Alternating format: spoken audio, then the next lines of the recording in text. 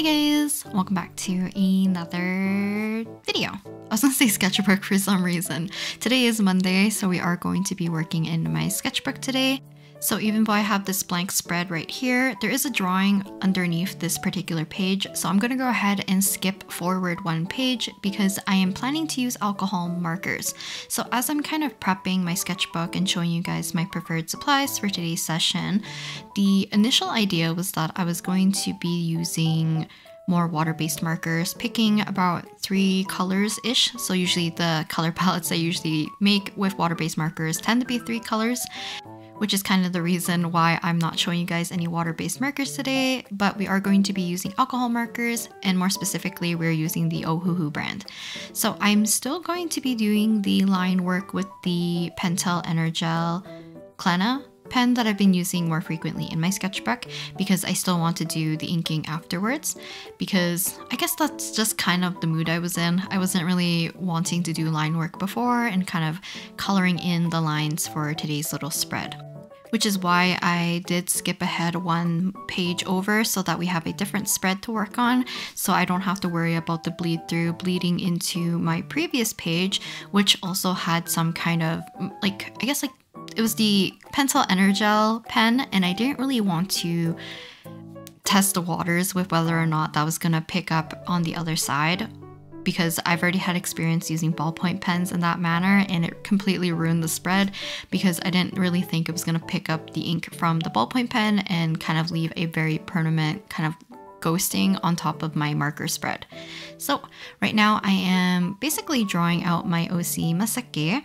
And the theme for today's little spread, so if you follow me on Threads, I kind of post like willy-nilly on there where I post almost everything regarding like whips. I rarely post like finished artwork on there, so there's a lot of behind the scenes stuff, a lot of sketches, a lot of work in progress kind of photos on there.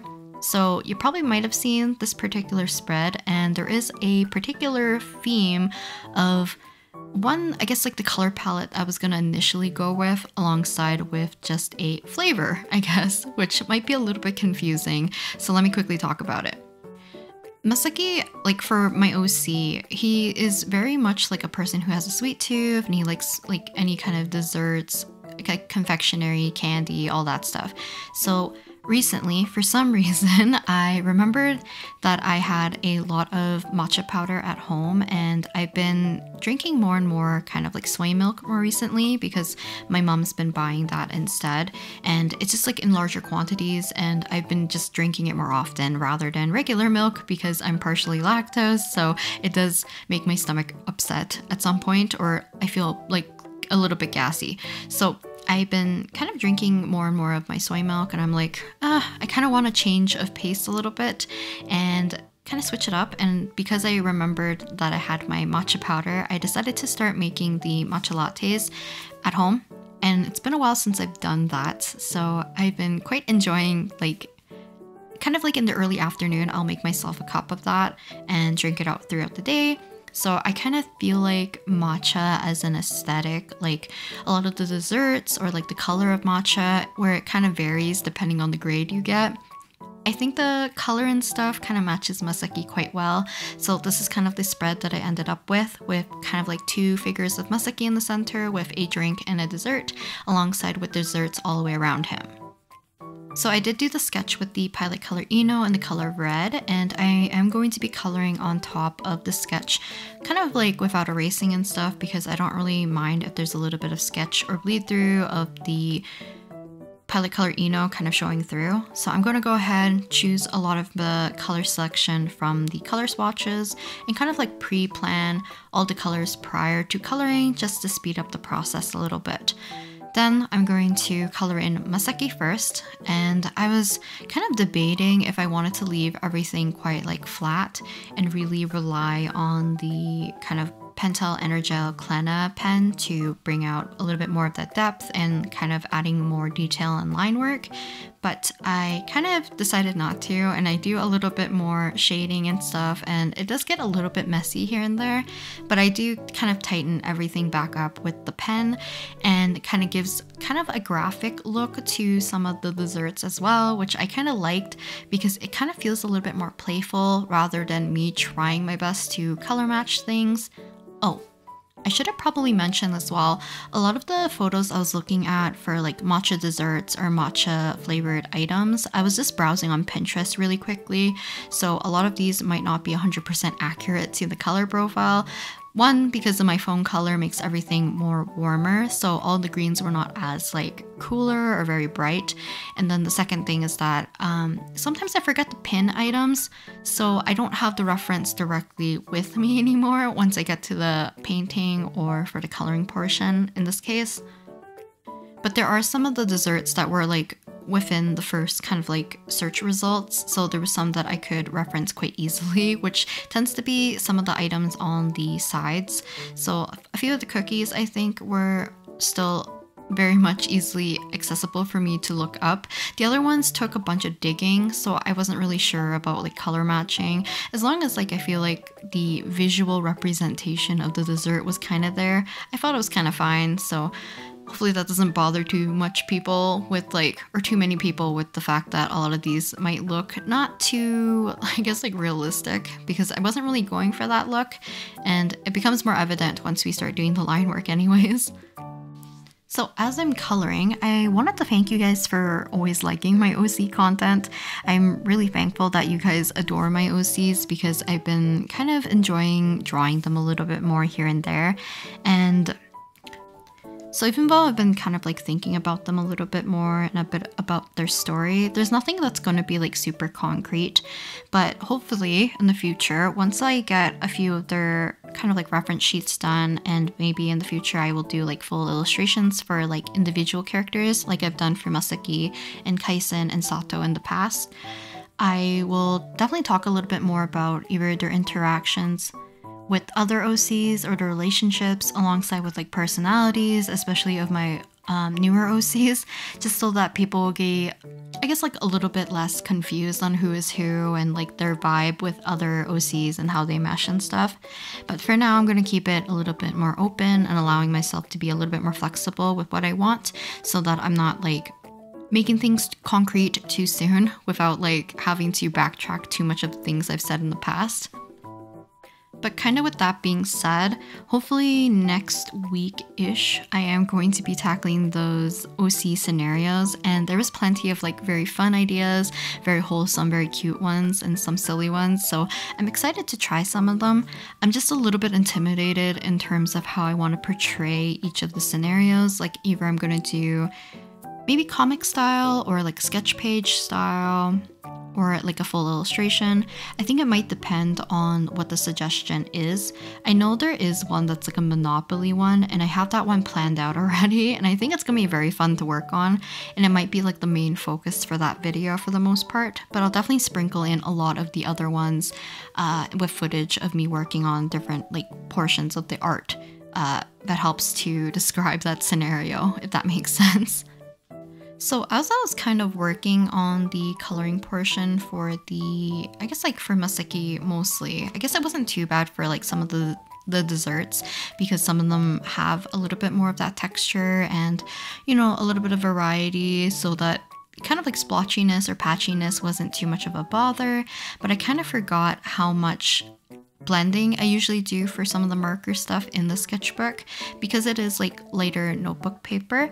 I feel like it handles the marker actually quite well and it blends quite nicely, but sometimes like certain layers or certain colors definitely makes some areas look a little bit more splotchy, or if I'm not too careful then the strokes are very evident.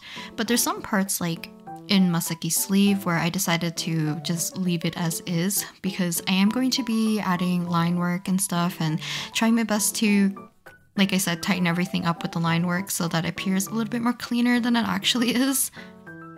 Because I didn't really have like too much of a whole idea of how I wanted to, like, I guess like the layout of everything to be. So in the end, I decided to add a little bit of a drop shadow for each of the desserts. I think the one that looks like a little truffle on the left side, so like the second dessert from the top left, and then the very bottom cookie in the bottom right, they have a very weird shadow. One is because I was playing around with the color and I didn't know what color would work the best, so I decided to go with this kind of neutral warmish gray color but initially I was going to use a purple because that tends to be my go-to, but it just looked a little bit off with the warmness and kind of like the earthier tones of everything else. So I feel like it didn't really fit if I used purple right off the bat. So I decided to stick with that color for the most part. But yeah, I think if you guys are, I don't know if you have to be like a dessert person, but if you have a favorite like sweets or dessert, definitely let me know. I'm always interested in like trying to make new things eventually in terms of like baking or making sweets or cooking and stuff.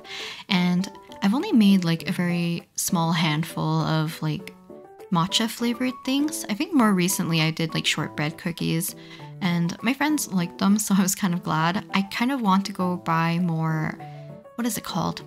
White chocolate chips. I kind of forgot because I did go grocery shopping today, but I think like white chocolate chips or like macadamia nuts or even almonds or something would be great for like matcha cookies or like the shortbread version. So I might go back and like pick some up maybe in the future so I can use up more of that matcha powder, even though I've been really enjoying making lattes. But I do want to see if I can find a more ceremonial grade, I guess, or kind of one that's a little bit less of like, I don't know, higher. I want one that's like higher quality because I actually want to see if I can taste the difference rather than using the brand that I currently have. I feel like it's an okay brand. It's not too bad. It's usually used for making just like normal matcha tea or like even iced version of the green tea. So that's how I've been mostly drinking it, because I drank a lot of like iced cold matcha tea in the morning for a while because of, I think it's my friend's acquaintance. When we were in Japan, we stayed at his Airbnb for a few days and that's what he gave us for breakfast, and it was really lovely to have in the morning. So I've been doing that for quite a while. And then I stopped drinking matcha for quite a bit, like other than like maybe the Sakura boxes or like here and there I would drink matcha. But maybe it's because of milk. Like I usually have matcha flavored items with like milkier products. It usually upsets my stomach, so I've kind of leaning myself away from it, if anything. So enough talk about my digestive system. Let's talk about inking. So I've talked about this pen for probably, is it the last 2 videos that I did with kind of like the sketchbook format? I talked about this pen. So I've been still enjoying this pen actually quite a bit. I definitely find that it does still have a very smooth application. I definitely think depending on how I hold the pen, it is skipping just this like a smidge, if anything. It's not too noticeable, but it's definitely not too bad. It's just like things I'm noticing as I'm drawing more and more with it.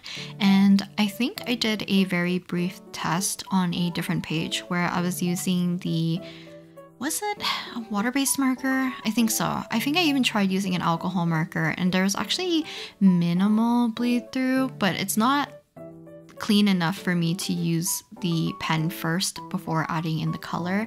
So I still prefer doing the line work afterwards. And like I said in previous videos, that kind of like one of my biggest reasons that I do line work last is that I don't like the feeling of making things feel like a coloring book in a sense.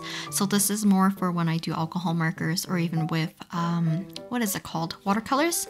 So for those mediums, sometimes I don't like the fact that I need to keep everything contained and very clean and pristine for the look of what I want to go for, and kind of like having my lines preset before I start to do coloring stuff. Sometimes if I want to adjust shadows or I want to introduce more folds or I want to adjust something, it's a little hard to like make it budge or move or like kind of adjust or change it if your ink is already on your page, because usually you can't budge it afterwards. So I tend to have to keep everything contained, and sometimes it looks a little bit weird because I stray away from my lines.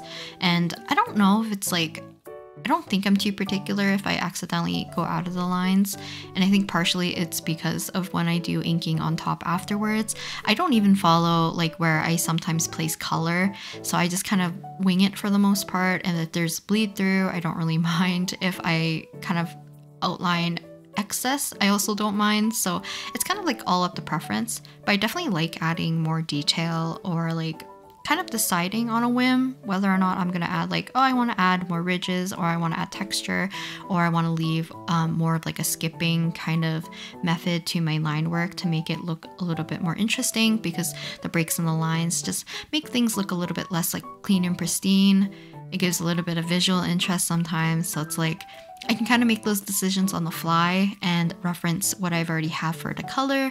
And a lot of the time, because my line art is the darkest thing on my page, as long as I can make the decision by the inking portion, usually I can slowly push things to look a little bit more how I want it to look, because the ink is so bold and dark and it kind of draws your eyes a little bit more so than like the color. So for me at least, there's like an easier time shifting my inking process a little bit to fit my colors, or at least draw attention to it, rather than the opposite where I'm trying to kind of like conform all my colors to make sense with my line work, which I think is like sometimes a bad habit, because the lack of structure kind of makes things a little bit wonky. Let's say even with Masaki's hands right here, especially on the larger one, I did not see my sketch clearly, so I colored his hand very roughly, and then when I did the inking, I was following where I was placing the skin flesh color of his hand, so it became like a very wonky hand and it didn't really make any sense. So sometimes even just like when my brain goes in autopilot mode when I do inking, it might not look correct. So yeah, it's just things I probably have to work on being a little bit more conscious about balancing or trying to figure it out before committing to it. So it does require more thinking probably than I'm probably used to, if anything. But I kind of liked a little bit more graphic lines for the food, if anything. I don't draw food super often, but I also wasn't really attempting to do anything that was like realistic, and I kind of like the more cartoony graphic look that the lines give the entire spread. It also makes sure that Masaki kind of fits in the environment as well, so he doesn't look too out of place.